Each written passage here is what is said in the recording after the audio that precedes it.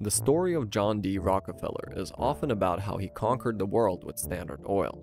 You would rarely hear about the failures he sustained along the way. One little-known failure was his desire to acquire a foreign oil company that is today larger than some of the Standard Oil offshoots. That company is Shell. While Standard Oil quite literally owned the US market, it was not all rosy in other countries. Major European oil companies had emerged, and they intended to dominate the oil market not only in Europe, but the rest of the world outside America.